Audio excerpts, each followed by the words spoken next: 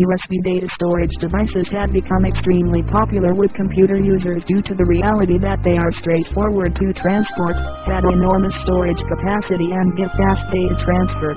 These days you may get a pen or a memory stick with a storage capacity of 1 GB for as low as $100, which makes it straightforward to transport not only essential text files such as for work and school, but also your favorite music, videos, and pictures.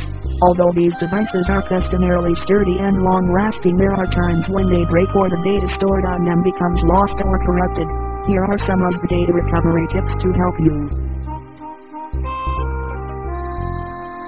If your PC does not begin Windows, then before you send your hard drive to a data recovery service or run a data recovery program to try to recover your data, you need to try starting Windows in safe mode and try to disable or uninstall any programs that were recently installed that may have caused the issue of Windows not starting. After that, then try to restart the computer to see if Windows starts. If Windows does not begin, then you will want to believe about sending your hard drive to a data recovery service to recover your data or trying to run a data recovering program to recover your data.